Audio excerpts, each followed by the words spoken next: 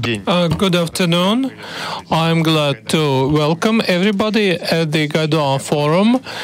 Today, I believe we are going to discuss a very important subject, important for the development of the country, issues of education. We'll have here Sergei Kravtsov, Minister of Education of the Russian Federation, and Vadim Moshkovich, Chairman of the Board of Directors of Rusagro. So I would like to start our talk with the economy, because I personally believe that education is in fact the cornerstone of success, of the success of development of countries.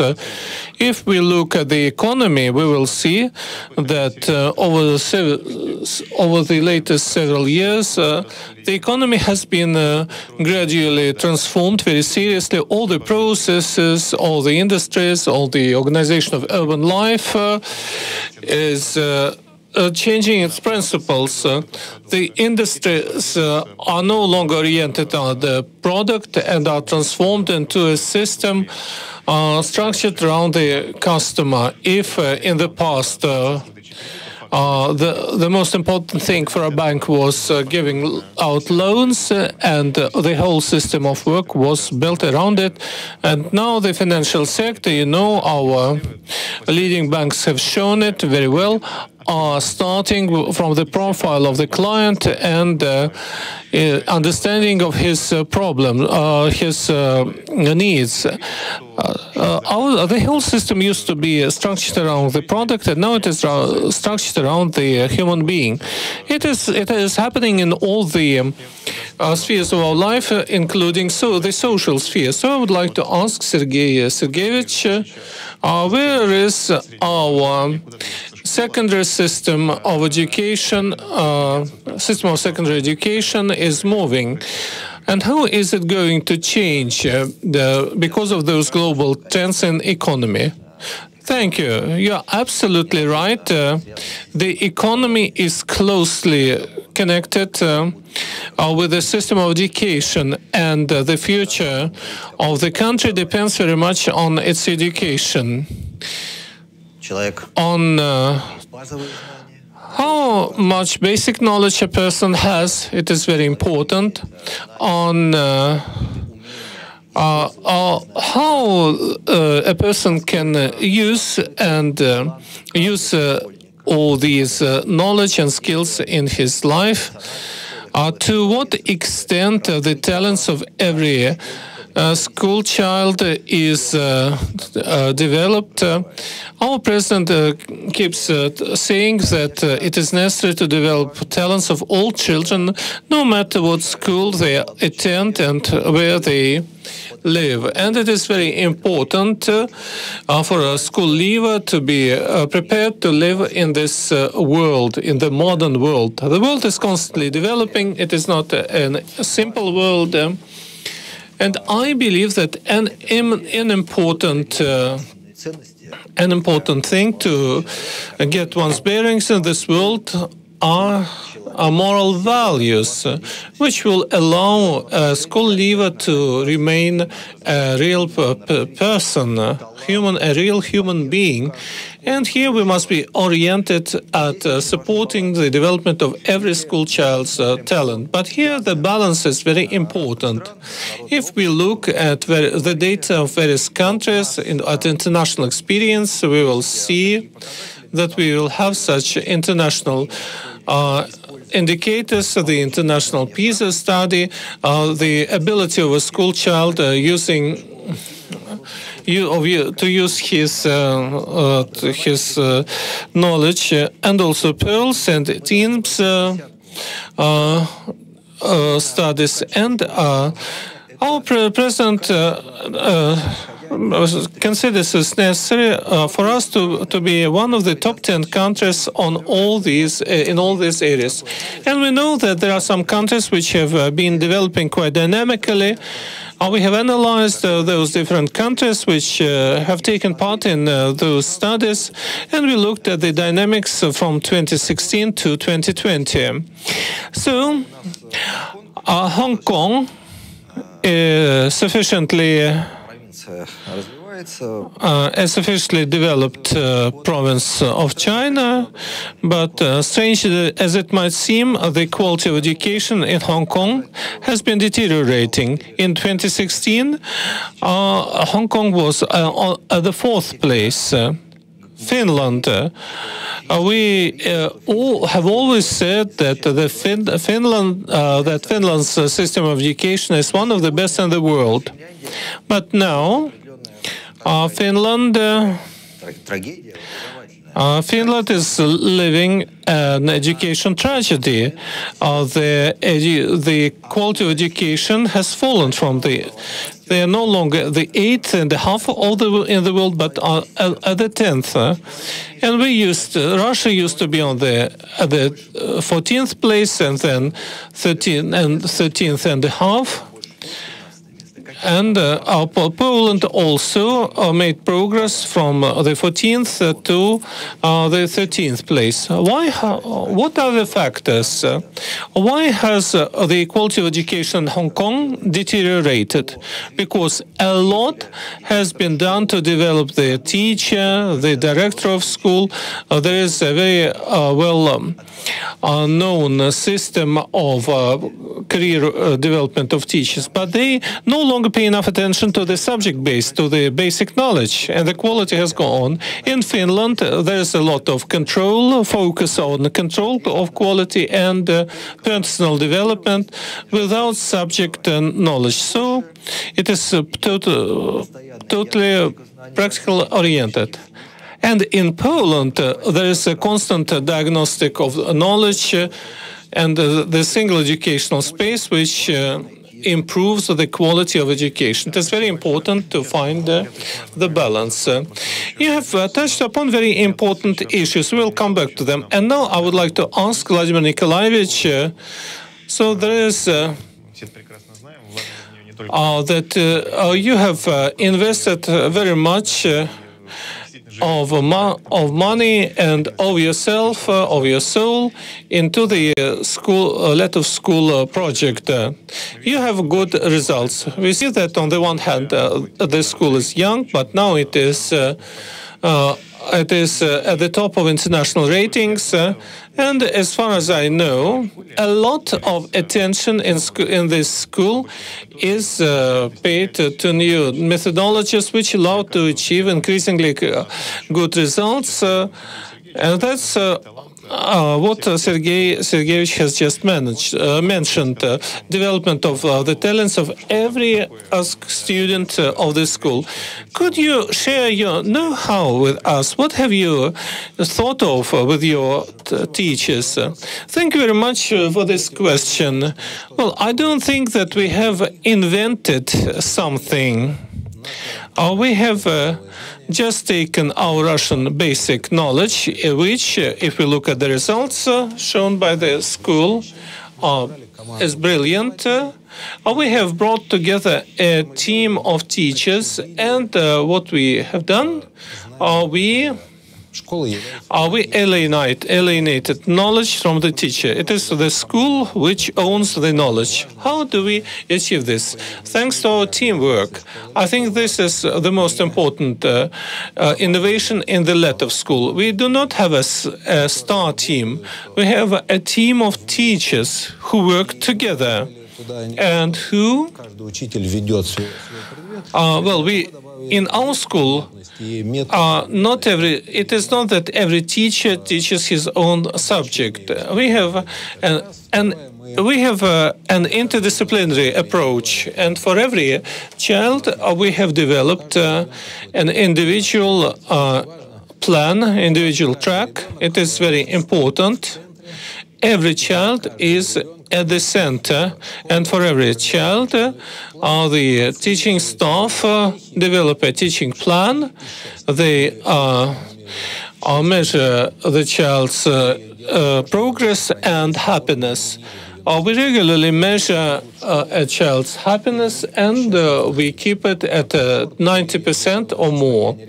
Our children are happy in school, and a child's comfort is perhaps the key to his success. If the child is comfortable, if he likes his teachers, then he has good results. And then we have special track, very strict control of a child's failure. We codify the reasons for a child's failure, and as a team is working on it before the child gets into the zone of discomfort. And we quickly try to get the child out of this discomfort zone and put him on track. But what is doing this in your school? In a standard school, we mostly have subject teachers, mathematicians, maths teachers, geography teachers, who want to give knowledge of the subject to the children, to the pupils, and to make them enthusiastic about the subject. And now you say that you measure strong and weak points. Who does it of a pupil? We have an academic team. We have an academic director, non-academic director, and we have also chairs. We have chairs of maths, of Russian, of English, and we have a horizontal interchair work system, and teachers are on the horizontal level of cooperation. But are there any specialists whose job is to not to teach a subject, but to teach a child? Well, our teachers are not just subject teachers. They, in fact, are responsible for the whole development of the child, and they have from 6 to 26 children under their control. And here it is the most important thing is to develop the horizontal cooperation among teachers. And when we want to develop not just knowledge but also skills, it is important for us to teach in such a way that, having learned one skill within the subject framework of one subject, children would be able to use the skill in other subjects. Well, Sergei Sergeyevich, I know that you have a lot. You have studied a lot the Letovo school. School experience. There is always a space for certain ideas in this school, but how can this innovation be replicated across the education system?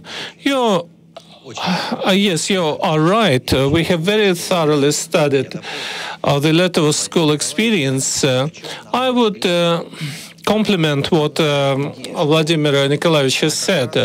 The main idea of the school is that every pupil who comes to this school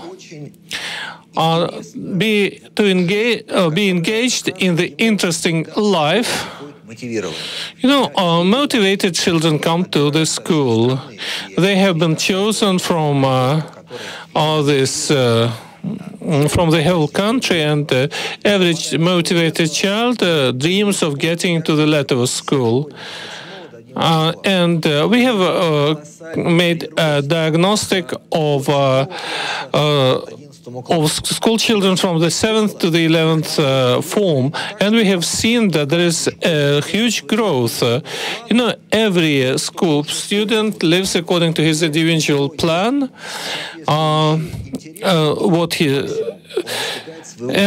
he achieves his maximum in his favorite area, while he still has very good, sound, basic knowledge.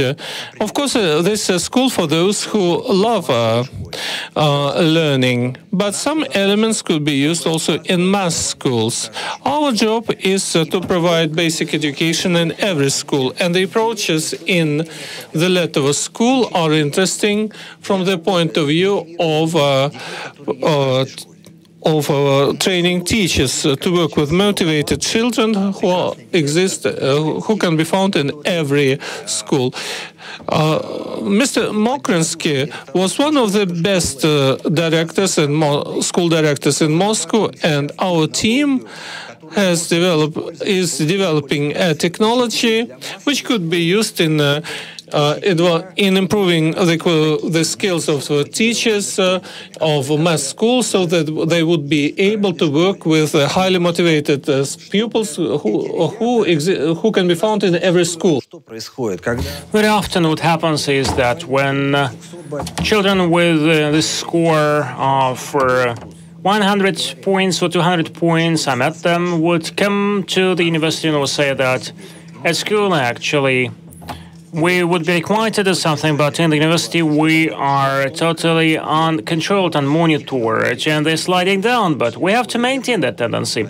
Letov School, for instance, uses the approaches and technologies which can be rolled out and replicated for the mass school. I have another question to Mr. Moshkovich. When we're speaking about individual paths, many people associate that with individual education when actually there is one teacher per one student, but I understand that a lot of school is different from other schools, not in that format. How many students do you have in one class? From 70 to 150 children at school. Well, that's quite enough. So when they're broken down by several classes, that's quite regular. So it means that school can be called a typical one. Is it a problem, or it helps to make an individual path for everyone when there are many students at school? Well, it only helps because we can understand, we can get a typology of problems, typology of mastering the material, typology of working with every psychotype of a child. The more children we have, the more experience we have, and easier it is for us to applicate that, to standardize, to adapt it. At school, we have a process of improving the methodology and guidelines. We start that in February. It lasts for 3 years. We analyze the outcome of the year, results achieved by every student, the reasons of failure, the reasons of success, and we revisit the education methodology, what we can do.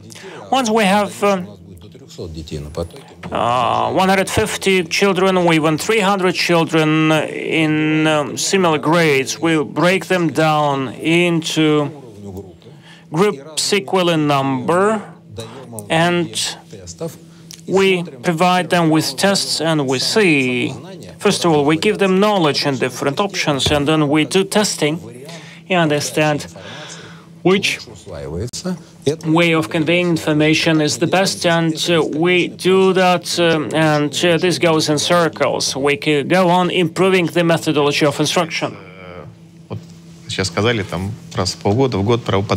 Well, you said that once a year or every 6 months you are summing up the results. What is the criteria of success for you? This is the success of a child. We have a child-centric approach. A child, his happiness, his track, and his success is in the very core of our model, and everything is around that. The only limitation that school has, this is the children's time. You cannot increase it, you cannot do anything without that. Other resources are unlimited, but the time of a child is limited. We have to use the child's time with maximum utility.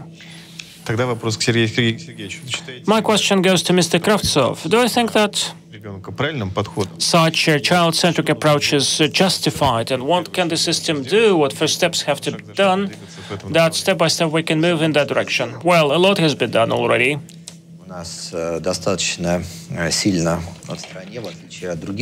In Russia, unlike many other countries, we have a very well-developed extracurricular education, which in essence helps to develop certain skills and certain inclinations of children. This is our big achievement, which naturally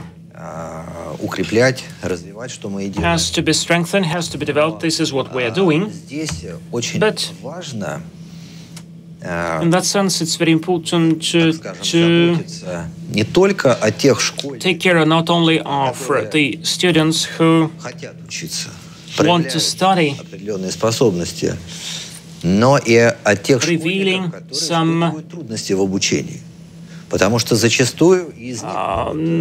experience or skills and talents, but they actually can be successful in their life, and they can even become top managers of the company and develop the economy. It's very important that in a certain grade, the child doesn't give up everything. When we're speaking about diagnosis, when we define certain problems, gaps in knowledge, certain emotional questions,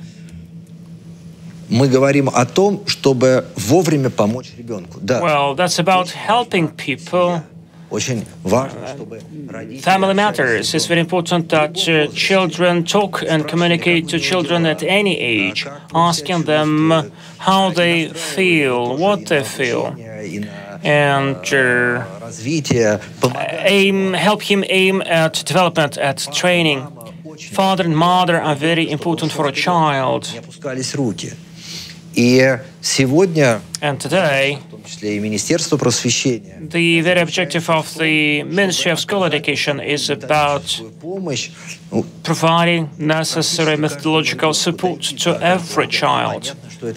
And obviously, that's a very serious task. We have 39,000 schools, 0 million school children, but step by step, we are making steps in that direction.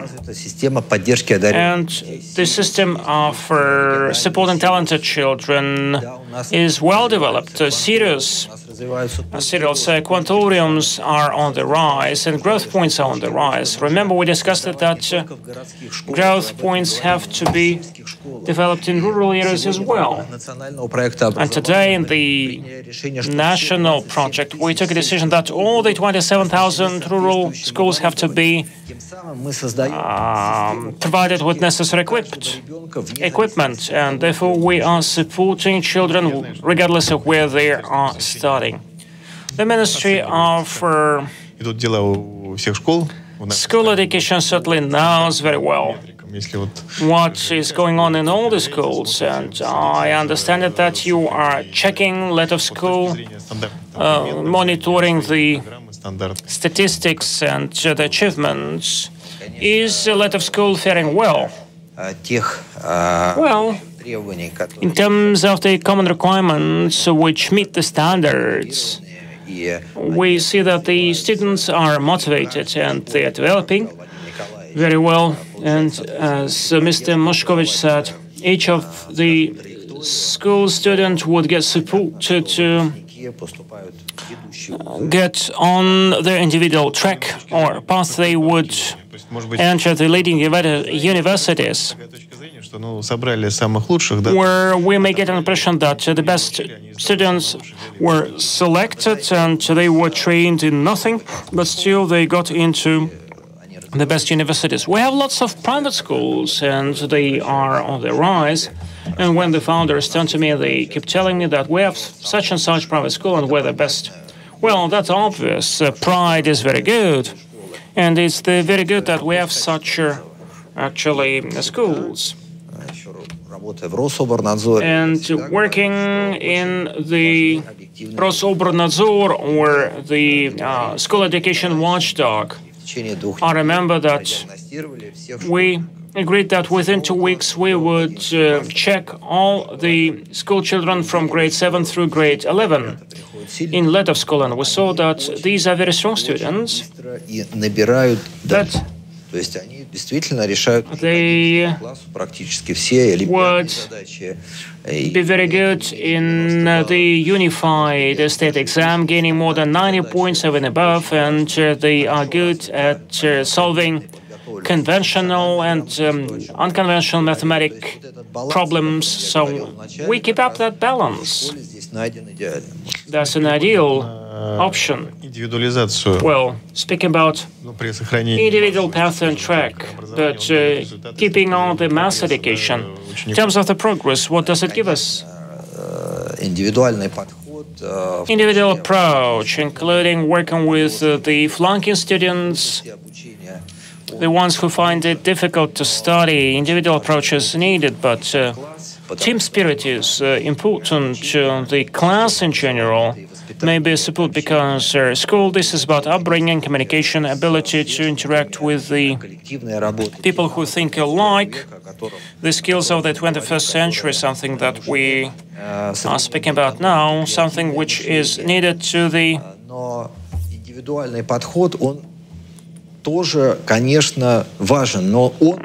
something that is needed by the modern economy, but such skills can be trained during the extracurricular activity after classes or within a class, depending on the achievement level of the school students. Let of school may offer very interesting methodologies which can be used in the mass schools. Let me focus on one thing which was mentioned by Mr. Kravtsov. That's a very important story. That certainly school has to be judged not only by the most successful students. It is equally important to see how the weakest students look, whether the school is ready to support them. I'm deeply convinced that every child has certain potential. And you may use a conventional approach to some of them, but you have to be flexible, making sure that children are progressing and developing. That's very important for the education of future. Mr. Oreshkin, we discussed that with you. The schools which are being built following the instruction of Mr. Putin, 1,300 schools to be built until 2024.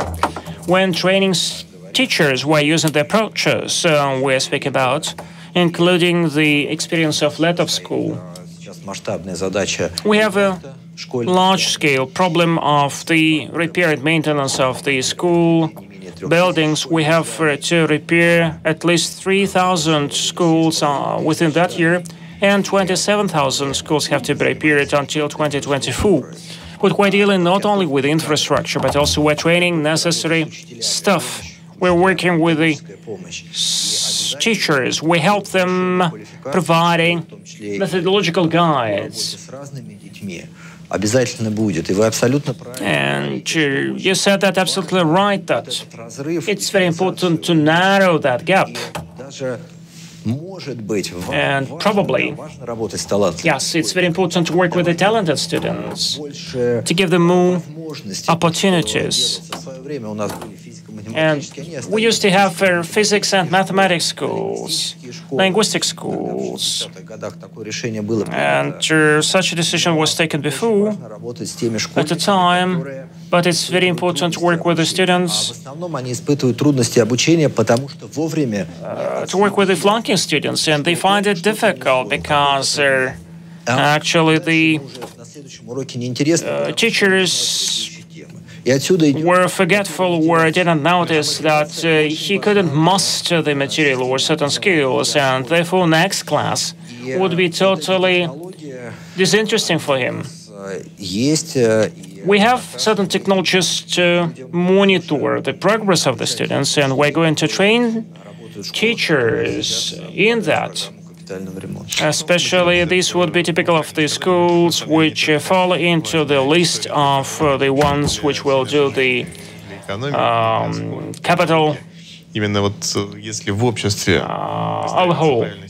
If the society offers the right motivation system, such a system may help everyone to achieve great results. Well, what we started with is that the foundation is laid in the family. Until 7 years, main psychological functions are shaped, but the point of view, the mind of a person actually has been developed at school.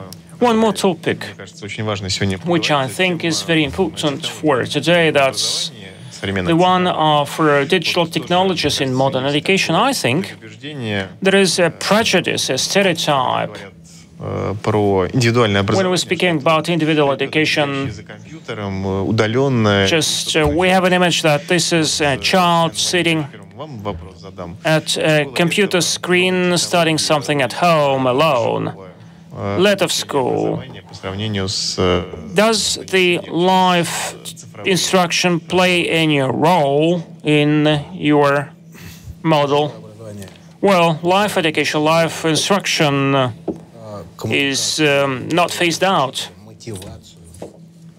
The direct communication to a teacher and the drivers of working in teams, especially when you are developing the critical thinking, when you are developing collaboration, cooperation in that part. The children and teachers have to stay together. At the same time, there are lots of opportunities for an individual and independent or remote work. So a balance must be found between modern technology and the results that you want to achieve. They complement each other. They do not exclude each other. They complement each other. Sergei Sergeyevich, it is widely known that the Ministry of Education, under your guidance, has a very strict, a very definite position on the necessity of live teaching. The President has mentioned it repeatedly, and of course, never remote technologies, information technologies will not replace live communication between teachers and pupils, between pupils and pupils among themselves. So all those new technologies are only an aid to the traditional system of education. So information technologies must be adapted to the existing system of education. What are we doing? Now the so-called white internet is being created. It means that pupils are in school, they are in class, they are working with teacher, but the teacher, if it's necessary to illustrate something using information technologies, so uses it, and all the content, all of it is checked, it meets the standards, and it is verified. So a state verification system is used so as to avoid any destructive content, which often destroys and harms school children. If a pupil is unwell, speaking of motivation, he can remotely connect to the lesson and follow the lesson and not to miss it if his state of health allows him. So there will be no gaps of knowledge. If teachers communicate with other teachers from other towns, or pupils communicate with other pupils in other towns, so a remote system of communication may be used, and so in 15 regions this FERM program is used, which allows to solve these issues, as I have mentioned, as complementing the traditional system of education. This system is 100% reliable. All the content is checked, so there are no destructive elements. And it is very important also to mention the use of new technologies to reduce inequality among schools. For example, countryside schools were very much wanting equipment, books, etc. Now, using the internet, can get access to the whole world, and not just materials, also communication. Recently, to be precise, on the 6th of January, I visited a village school in Karelia, in Shuiska village. It is this school is part of the program of capital refurbishment, and we were launching it, and I entered the school, and they had electronic class tables, class boards. Allow to get, if the teacher is absent, pupils can get this or that material. We are analyzing the shortage of teaching staff, and as for the schools of the countryside, we have the countryside teacher program, and we allocate 1 million rubles for the teacher, because to go to the school and to teach. So it is, of course, good to have a real teacher, live teacher, but sometimes when you need some literature materials, you can use information technologies. We have heard about teachers being responsible not just for knowledge of pupils, but also for their whole development, including moral development, etc. Will this be an important part in our school? Well, for a pupil in school, it is necessary to have a person who would act as his mentor, and it is mostly a teacher. And in accordance with the president's instruction, all the class leader teachers get higher wages, and therefore, in teachers training universities, we have introduced a new program to prepare the classroom, the class leader teachers to the changes that have taken place in our schools. As regards mentors as such, well, this is an issue to be looked into in 10 regions. We have already a project of introduction of a position of a person who would act as assistant for extracurricular activities, so that he would organize excursions, theater going, and things like that, so that they would live in the real world and not in a virtual reality. In the Young Pioneer Camp, Artek, in the Crimea, I saw that school children arrive and they all are looking, they all spend all their time with their smartphones, but then they disappear from the internet because they go to excursions, go swimming, go hiking. They communicate with each other. It is very important for developing a child. So by 2029, we will have an acting studio in every school.